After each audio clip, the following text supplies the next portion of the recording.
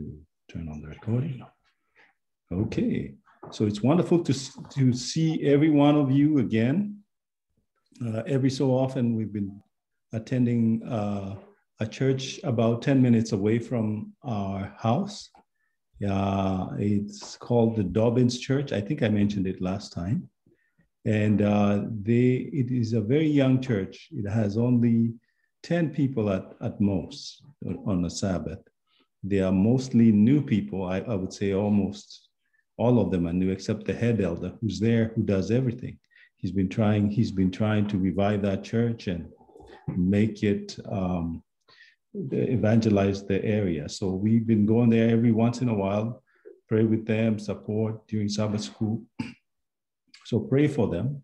The head elder's name is John Fleming. There's no pastor there. You know, some of these rural churches don't have pastors because they probably don't have I don't know what it is, but that's what we learned. That's how it has been working. So I would like to I would like to ask for your prayers on behalf of the church so that it would grow and the members would grow, even spiritually. One of the things that I was thinking about even today as we get into the sermon, whose title is Where Your Strength Lies, Where Your Strength Lies. Even as I get into that, I want you to think about people that are held in high regard, especially if they are celebrities or people of renown. It's interesting that only up to lately, certain people, and without mentioning specific names because they are human beings, were held in very high regard, almost, they had almost like a godlike presence because they have special abilities. Either they're actors, they're sports people, or they're even intellectual giants. But what's interesting that I've noticed in every trend, a trend that's been manifesting itself lately is that every so many years, someone that was thought highly of seems to fall. And when the bigger they are, the harder they fall when a big story breaks and reveals their weaknesses. True, the weakness may be true or not, but we know that not all, obviously, many of them would be true. And the problem with this situation is that we become so shocked and people say, well, he had such a good image. Why is it that they had such a good image? Well, true, they have a special gift. They have a strength. And they have a strength. But then there is also PR efforts, endorsements or people behind them that portray us an image about that particular person that we all don't know who they are in the real sense. And so what happens is, over time, that goes on for a long time. Then eventually some story breaks and we start to see another picture other than that which we have thought of. And you can look at every human being, no matter how talented, because we like to put talent on a pedestal, no matter how talented or no matter how intelligent the person is, that you're sure to find some kind of grave weakness, especially if they are not grounded in the faith of the Lord Jesus Christ, who is the one that's able to keep you from falling. He can't keep you from falling. But without him, there is no strength. And so I just wanted to kind of use that as an introduction and to let every one of us know that our strength lies in Christ and lies in the God of heaven. So I wanted us to have a word of prayer so that this may mean something to us.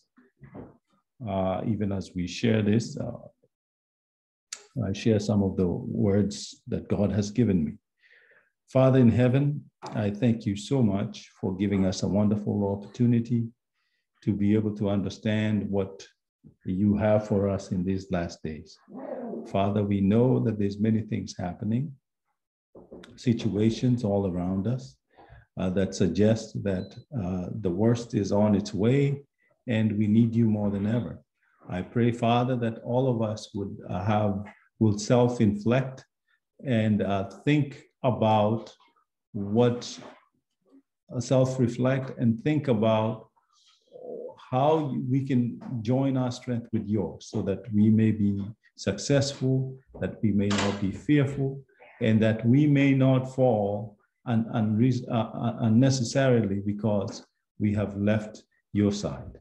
We ask, Lord, that you would guide us in everything that we do, and I pray for your Holy Spirit to guide me, even as I break the bread of life to your people and even to myself. In the name of Jesus Christ, we will pray. Amen. Amen. You can't help, but by the way, I did give, I'll have to admit one weakness here. I did give Jason a scripture reading, but I notated it wrong. He read from 4 to 9. I'm going to read Psalms chapter 145, starting with verse 14, because this is the topic. It was my mistake, Jason. It wasn't yours. So the Lord upholdeth all that fall and raises up all that be bowed down. The eyes of all who wait upon thee, and thou givest them their meat in due season. Thou openest thine hand and satisfies the desire of every living thing. The Lord is righteous in all his ways and holy in all his works. And then verse 18 is the theme. The Lord is nigh unto them that call upon him, to all that call upon him in truth. He will fulfill the desire of them that fear him. He will also hear their cry and will save them. So you find that he's the one that upholds us in difficult times. Why this topic? Why now? Why talk about where your strength lies? Well, look around you. Why not? There's a lot of people, and we've seen many situations where people are getting sick. Those who you think are healthy may be healthy, maybe not. And all of a sudden they get ill and so certain things happen. We've been seeing that. We know that there are so many things.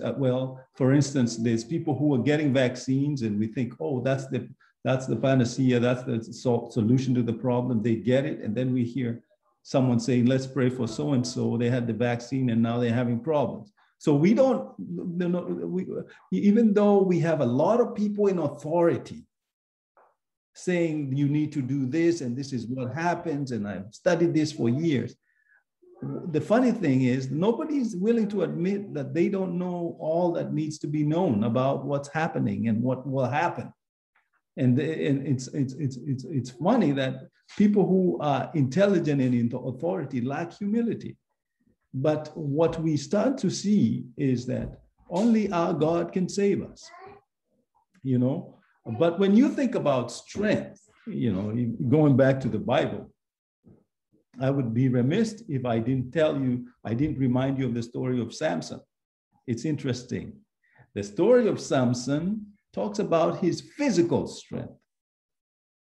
The Bible is written in such a way that if you don't meditate upon it, it will be just another story. So it's written about his strength being in his hair, for instance. And then you find that that's taken away. Why is it taken away? Because the book of Proverbs admonishes, what, my son, in Proverbs 31, and what the son of my womb, and what the son of my vows, that's reading from verse 2, give not thy strength unto women, right? Not thy ways unto that which destroys kings. It is not for kings, O Lemuel, it is not for kings to drink wine. Do you know you're a king or a queen because you're a son of the king, right?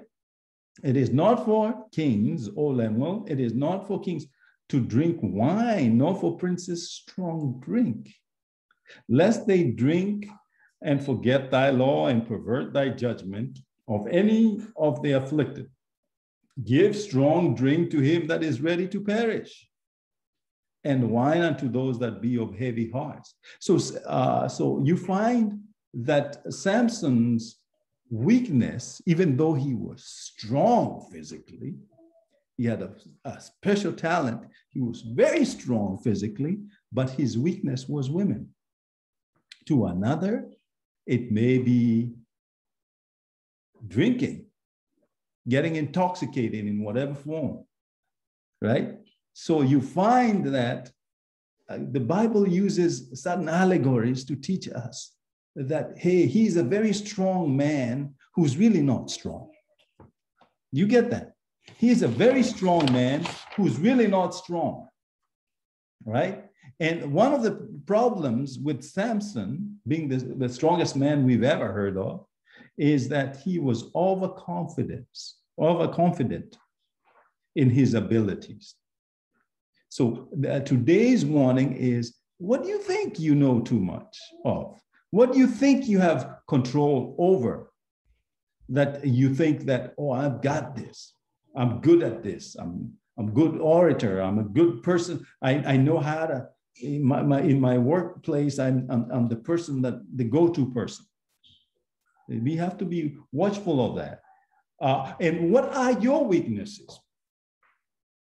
I think that should be the first assessment that we have of ourselves, right? So you find that overconfidence is something that we have to watch against. And then there's, and that's called assumption, because you have always done certain things and you have a reputation or experience in doing certain things, that you're going to be able to overcome a certain situation. We just talked about what's been happening to a lot of people getting ill, and we know that these situations will manifest themselves in many other forms. So overconfidence is another problem. And then we have something called presumption. Just because God has helped me in a situation before, no matter what I do or say, I just have to call on him and he will deliver me. So now you're presuming on God's strength without first checking all the boxes. Now, many people usually go to Romans chapter 10, and maybe we can go there. And that's one of the things that can cause us problems as Christians, because I'm speaking to Christians. Romans chapter 10, I need to go there. I hadn't meant to do it, but if you can go there, you can look at that. Romans chapter 10.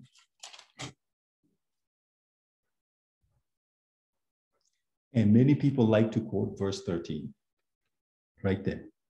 Whosoever shall call upon the Lord shall be saved. But the sister text is found in Psalms 145, verses 18. If you read one section of the Bible and not understand that there's more to it than what you actually see, then you're mistaken, because it says, the Lord is nigh unto them that call upon him. The same wording, calling upon him. But then what is this calling upon him? The scripture in verse 18 of Psalms 145 says, to all that call upon him in truth. Whenever great men of the Bible, great because they were they put their faith in God, called upon God, they brought to him facts that he has said, things that he had done, and what he had promised. Hezekiah did that. Daniel did that. Many others did that. David did that. They did that. So that you have to understand, you have to call upon God in truth. Don't just make presumptions. Oh, God's going to do this for me, and how he's going to do it for me. And then when he doesn't, because you missed a few cues and did some things the way you shouldn't have done them, then he just stands back, and then you're wondering, why didn't God come through for me? You've got to understand how God's strength works, because we're putting our hand in his hand. Strength. And by the way, I was going to use this maybe toward the end, but think about it. There's a man called Joshua who followed Moses. Moses was one man who put his hand in his trust or his strength in God's hands. We're talking about where your strength lies. He did what God asked him to do, but the people gave Moses a hard time. And Joshua was among those people, not the one, he wasn't among those giving the hard time, but he saw the people that gave Moses a hard time and they disobeyed God. And he saw all that. Yet God tells him, be what? Strong. Joshua chapter 1. Maybe we should go there. Joshua chapter 1. Be strong and be courageous. Comes after Deuteronomy. I'll wait for you to get there because it's important.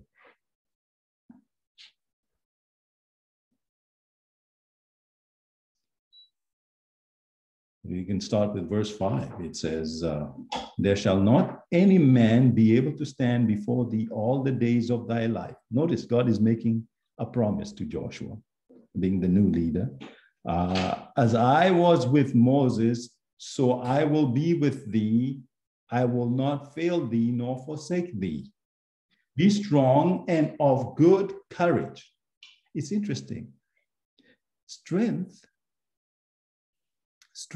in the Bible is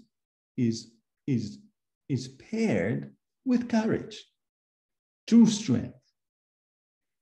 Outside the Bible, in our world, people who don't have strength, who seem to have strength, lack the second, courage to do the right thing. Be strong and be of good courage, for unto this people shall thou divide one inheritance, the land. Hey, standing for truth isn't very easy most of the time because many people will challenge you. Understand that. And in order for us to be the children that God wants us to be, we need to be people who say, I stand with you, God, and I'm going to follow you no matter what happens. And I know that I'm going to have to suffer some losses because of some of the things that I stand for. Do you see that? He is the man who was meant to subdivide the land. I don't know which man said that there's a group of people, I think the tribe of Joseph, that complained that they didn't get enough land. And Joshua said, since you guys are great people, why don't you go ahead and fight off those Hittites or some Tites out there and do it. So he had to have some courage. You know, he wasn't gonna just be someone who's easily moved from place to place. Men who are godly ought to be men of courage and integrity and stamina and not move, not vacillate. Amen. Be strong and of good courage, for unto this people shall thou divide the inheritance of the land, which I swear unto their fathers to give them. Only be thou strong and very courageous, that thou mayest observe to do according to all the law which Moses my servant commanded thee. Turn not it to the right hand or to the left, that thou mayest prosper whithersoever thou goest.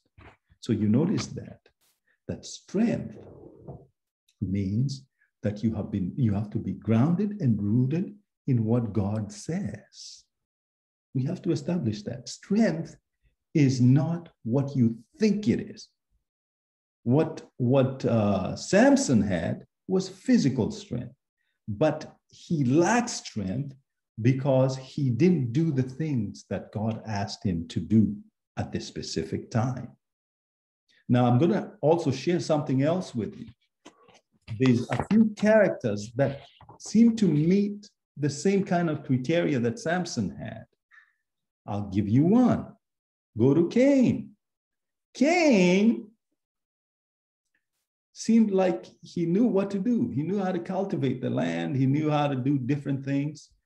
But when it came to do what God wanted him to do, he did not do what God wanted him to do, even though he knew what the instructions were. And this is what we're told by pen of inspiration, that the problem with this kind of religion, which unfortunately has found its way into the church, is like, oh, you guys decide to follow the Bible this way.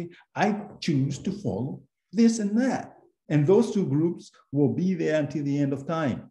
And then we will see which one can be able to stand or will meet God's approval, because you want to follow that which is good for you. Or you want to follow a religion that seems to mirror someone else's, not the one that's in the Bible. You have to be careful with that. That's presumption. So you find Cain doing that. He's presuming that, well, does God just wants a sacrifice, so I'll give him what I want. Then God says, no, that's not what I want. And because of that, something happens there that I want us to take note of. These characters in the Bible, when they decide to use their own strength and become free spirits, doing what they choose to do, other than what God is asking them to do, a transformation happens. And you're going to see that. Try and look at these characters throughout the Bible. A transformation happens to where something good doesn't follow. Number one, when Cain decided that he wasn't going to do what God wanted, and wanted to do what he wanted, guess what happened? He switched allegiances unbeknownst to him. Whenever you start opposing, you notice people in the church or even in the society, people who maybe walking a steady walk, and then all of a sudden they decide to change course for something that doesn't seem very palatable, something that is against human decency.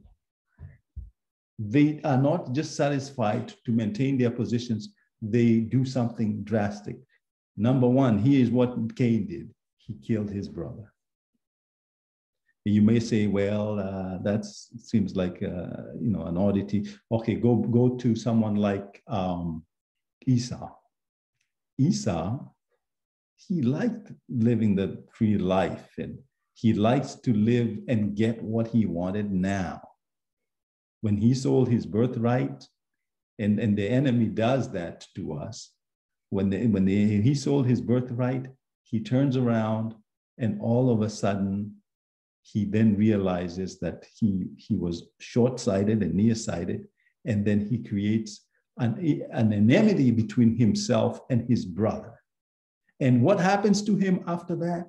He becomes a murderous person. You read the book of Genesis, the account of Esau. He said his sword was against every man. That's what he did. He became a murderous kind of person. He was like, he led a group of bandits. That's what he did. That's what happened.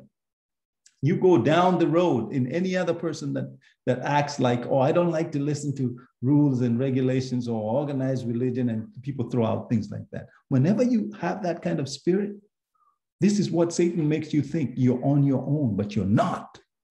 You're just switching allegiances, because what you do after that with your life and some of the choices you make will tell you that you're not in God's strength. You have abandoned that. But Satan, because he is a deceiver, he tells you, you can do things on your own, you'll be freer. But then he inserts himself in there and causes you he controls you. Where does your strength lie? With God or with the other man? Now let's look at some other story now. I wanted us to start with 1 Samuel chapter 13. And this is an interesting story. 1 Samuel chapter 13. To set the backdrop for this story, Saul has just become king, and you have heard this story before, and I'm going to pick it up somewhere in verse 5. And I want you to understand that he is a man who was chosen by the people. The Israelites chose him as king because his head and shoulders were above everybody else. He had the posture of a king. He wasn't quite, he had all the physical attributes that you would find as a strength in this world. But then now something is exposed here. But I want us to understand how this whole situation unfolded. When I read this story, I've often questioned myself, okay, this guy seems like he was doing the right thing. He tried to handle things the right way, but yet he seems to have been faulted. And this was one of his first mistakes. And that's what led to his downfall. So in verse 5, if you can turn there, 1 Samuel chapter 13, giving you some time to get there, starting with verse 5, we're going to look at that.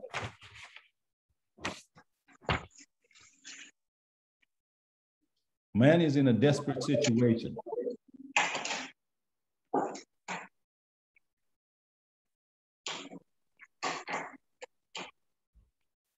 The Philistines,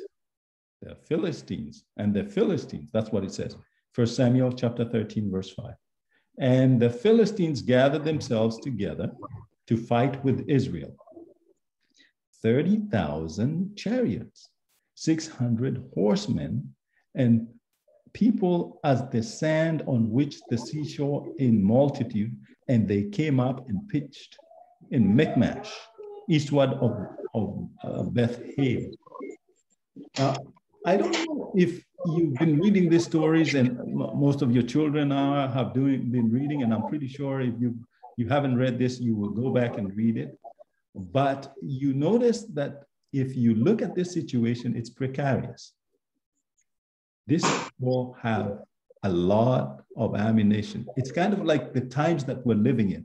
One of the things about granting a sermon is always asking yourself, even as we pray, Lord, even as I present this story, why should the person listening to it care? Well, and how does it relate to them? I can read the story, but if it doesn't have any relationship with your life, then it doesn't mean anything. Obviously, I believe you've prayed, and so the Lord's probably speaking to you in some kind of way. But I submit to you that sometimes in this life, and this is how the enemy works, he always makes you think that you are at a disadvantage. He did that with Adam, and that's what he does to get you to cross over. Now look at the people, man. You can't handle this. If you read the story of the Israelites, especially at around this time, and go back, they had seen quite a few times, and they didn't have blacksmiths in their midst. They didn't have chariots. They didn't have spears. Only Jonathan and Saul had spears. And then you have chariots filling the land all of a sudden, all throughout the land. Now you have 30,000 chariots. And you don't even have one chariot. Maybe Saul has one, and maybe Jonathan has one. And this is the situation that will befall us even as we come closer to the end of time. But obviously, hoping that you have read the story of Elisha, and they must have heard about Elisha during this time. Well, I don't think they had, because this was very early in the ministry of Samuel. And Elisha had not become a prophet, but later on we have heard about Elisha and the chariots of fire that protected him. And so you can see how this man would have said, wow, they got all these people. And when the men of Israel saw that they were in a strait, for the people were distressed, then the people did hide themselves in caves and thickets and in walks and in high places and in pits, because they are looking at their own strength. And maybe you have a situation in your life where you're looking at your own strength, and maybe certain situation will happen at work later where they say so many people who don't do this and don't do that, we can't have them. And you're panicking, and you're thinking, how am I going to pay my rent? Or what am I going to do? Or maybe I need, this is what the Lord wants me right now, and I don't know how I can get there. So you're looking at your strength and the kind of things that you can do. Okay? And so what happens? And some of the Hebrews went over to the Jordan and to the land of Gad and Gilead. Some people fled. And as for Saul, he was yet in Gilgal, and the people followed him trembling. So now he's in a situation, maybe if you are a parent where your children need certain things and they're in a situation and you're thinking, what shall I do? And he tarried 7 days according to the set time that Samuel had appointed. But Samuel came not to Gilgal, and the people were scattered from him. So what did Saul do? Something he was not supposed to do. He thought, man, let's get this over with quickly. Kind of like you do when you're thinking, okay, I have a problem here. What can I do to fix it? I do whatever it takes because I need to get this problem out of my hair, and I'm going to do it according to what I know. I mean, there's no time to pray here. It's just too difficult right now. Let me do it. Right? That's what happens. Somebody, hey, John. Yes. Somebody needs to mute themselves. Yeah, we just have a kid that's a little distressed. No, there's another phone. Oh, okay, I see that. Yeah, there's a phone. Another, not yours. Somebody else's. Okay. No, they can hear. Yeah, they can hear it sound. Okay, I think it's going to come down in a little bit. So, yeah. So what happened was they. Oh, there's a phone. Okay, just hang on. I see what you mean. Oh, there you go. How about now? Is it better? That's better. Okay, so now you find that there's trembling. There's fear. Okay? And then all of a sudden, out of fear, Saul does what he shouldn't have done, and he offers a sacrifice himself, the work that was meant for Samuel, the prophet, and that was not his role, and he goes ahead and does that. And then as soon as he does that, then Samuel shows up. And I often ask myself, why, so, you know, Samuel seems to have been, late and certain things, but that's how God works sometimes. He wants to know if you're going to trust him no matter what. He wants to know if you'll trust him no matter what. But then he also doesn't expect you to trust him without evidence of something else, of him helping you before. So I was reading this sometime, and I couldn't help but remember reading somewhere that this situation was similar, I believe, in chapter 7. You find something very similar. This is, I just read to you chapter 13. In chapter 7, before Saul became king, and be prayerful, saints. I think this is important. I see something happening here. In chapter 7, the same thing happened where they were under attack. And maybe I can go back to verse 7, chapter 7. That one time Samuel had gathered the Israelites. By this time, they didn't have a king. This is in chapter 7. He had gathered the Israelites in a place called Mizpeh. And I looked up the meaning of that name. This is after the ark came home. You know, this is after the ark came home. And they were gathered there, and the Philistines heard that they were there. And in verse 7, it says, and when the Philistines heard that the children of Israel were gathered together to Mizpeh, the lords of the Philistines went up against Israel. That means they're getting ready to offer a sacrifice to the God of heaven. And before they are ready to even do that, the Philistines say, let's strike now. See, the enemy doesn't give you an opportunity. Right now, I'm pretty sure none of you knew COVID would strike, but God knew. And then all of a sudden, before you can organize yourself, figure out what to do, these people are upon you. And then all of a sudden, what happens? And the children of Israel say to Samuel, cease not to cry unto the Lord our God for us, that he will save us out of the hand of the Philistines. And Samuel took a sucking lamb. Imagine that these guys are almost attacking. And now here Samuel is slowly taking a lamb, offering it as a burnt offering holy unto the Lord. And Samuel cried unto the Lord of Israel, and the Lord heard him. I want us to note something here. He didn't stop. he didn't stop praying because he knew that's where their strength lied. And then in verse 10, it says, and as Samuel was offering up the burnt offering, which Saul in chapter 13 was rushing to get through so that they can get to be fighting, because he thought, wow, we got to protect ourselves. He was rushing to do that. Saul didn't stop because he recognized where his strength was. He didn't stop. This was before the situation in chapter 13. And Samuel was offering up the burnt offering, and the Philistines drew near to battle against Israel. But the Lord thundered with a great thunder on that day upon the Philistines and discomfited them, and they were smitten before Israel. So now, having that background now, don't you think you would think differently when reading chapter 13? If Saul was alive at the time, he wasn't king, but he knew about what happened in Mizpeh. And from that place, that time, they call that place Ebenezer, because that's where God helped them. How could they forget Ebenezer? Now, let me ask you a question. If you're faced with a situation, and this is one area, you're faced with a situation, do you forget what God has done? He's your strength.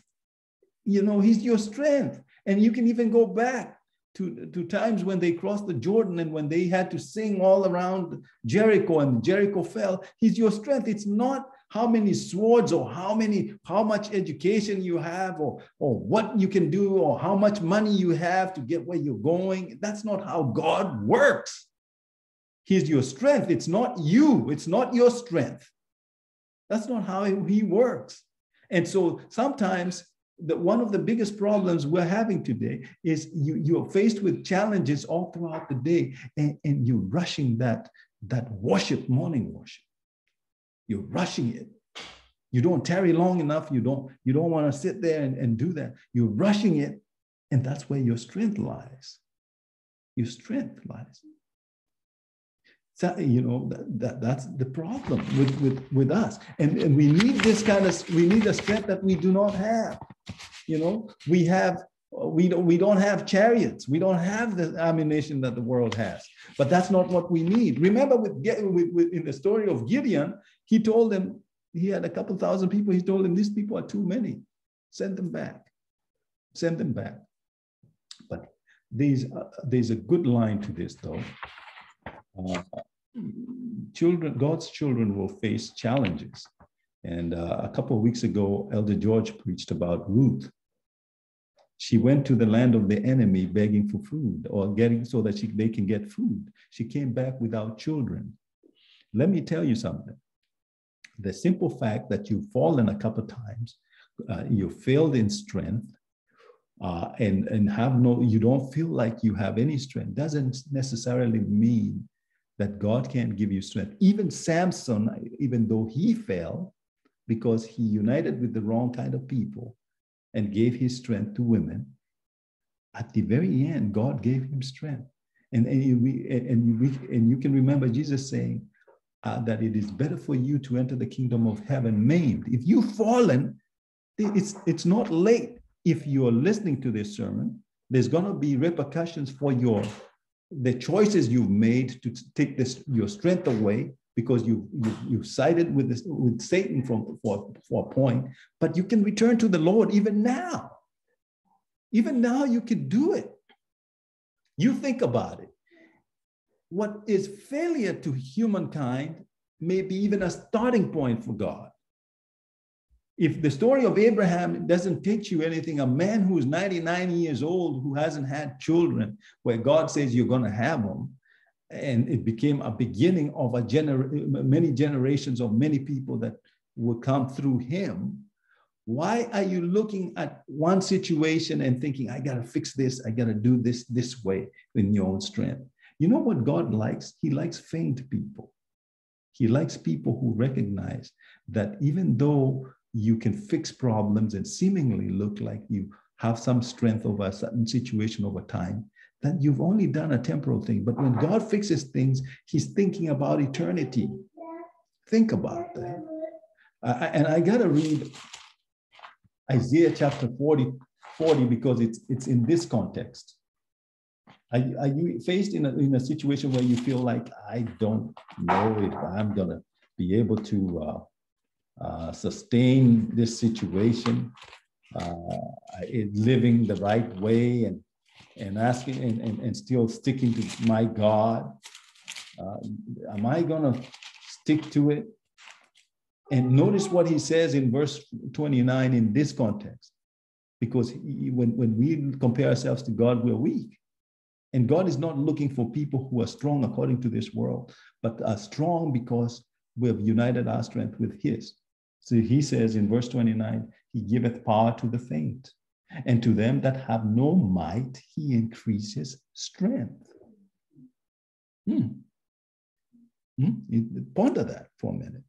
He increases strength. You know, this is another sermon for another day, but I was just thinking about, I was sharing this with a few friends, and I said, remember the man called Bezalel, the man that built the Ark of the Covenant? We were reading this Conflict and Courage when it talked about the man Bezalel. When they left Egypt as slaves. And amongst the people that left Egypt, there were some who were called the mixed multitude, that means the Egyptians, who were in charge of great exploits and building large buildings and different things. But God did not choose them, right? And Moses was gifted with the gift of leadership, and he had been brought up in Pharaoh's courts, but he did not have him build the ark. But however, he picked a man called Bezalel, whom we had not heard of up to this point. And this man, Bezalel, did not know how to handcraft things and do things the right way. I wish I had a picture. There's something I wanted to show you. And oftentimes, we think that we have to have experience, or certain people have to be in our midst for us to be able to accomplish certain things. But this man, according to what God told Moses, is that this man had his spirit within him. And he says, he's the man that I have chosen. And he has an assistant called Aholiab. And so the more I thought about Bezalel, and one time I moved out here, when we moved out here, they brought this shed, and I didn't realize that they don't put a ramp to it, and so that I could get my things in there. And I said, Lord, I've never built a ramp. And I said to myself, Lord, how am I going to get the strength to build this? I can't get Alvin over here or George over here. So I'm in trouble, and I don't want to pay for it either. And I said, Lord God of Bezalel, help me learn how to put this thing together. And so I sat there, and I went to YouTube. I looked at some videos, and I thought, I got it. And so I went in and I got the wood from Home Depot, and I laid it out like they said you laid out. And when I had done everything that they said do, and I put the ramp, it didn't look like a ramp. This is the part I didn't tell you, George. It didn't look like a ramp. And I said, God of Bezalel, I mean, I've already spent some money on this now. Bezalel was a slave. He didn't know how to build the ark, but you gave him the wisdom. And as I was standing there, the Lord showed me, you don't need all those measurements. You see that wood right there? It needs to be cut a certain way. And I thought, you know what? They did say that, but let me try it. And once you cut that one, it will be the template for the rest of them. And that's why it's hugging the ground at the wrong place. But if you cut it, so I put it up on the plane. I hadn't even used the tool that I was using, and somehow I cut it. When I looked at it, my eyes were this wide, because I thought, wow, it looks like it might work. So I went and put it down, and it worked. And so I cut the rest of them real quickly, because I thought, wow, this looks like the God of Bezalel is answering my prayer. He's giving me strength that and skills that I never had. And I put it together. And right now, I wish I could show you in a picture. To some people, that's nothing. But to me, that's a Bezalel moment. Something that God gave me the strength to do. Now, I thought to myself, even as I was meditating, I thought to myself, how many times do we sidestep God's opportunity to give us the strength that we need in every situation in our lives, simply because we're looking at world strength, we're looking at our strength, and we're not looking to him to give us wisdom. How many times? And especially right now when we're looking at situations falling apart and we have men who are in the media all the time. They seem like they know everything, but they don't know anything. You know, one of the things that I wanted to mention to you, even in closing, understand that these different levels, even in our world, these people who build things, there's people who study things that others have built. You understand? In closing, there's people who build things, and then there's people who know how to fix things that others have built. For instance, if you went and bought, a Ford, whatever, Ford 150 or whatever car that the Ford makes, there's very many people who know how to fix them. But there are times, when Frank was younger, we'd buy all these little helicopters, and I would take them I'll take it back to the mall, and they'd fix it.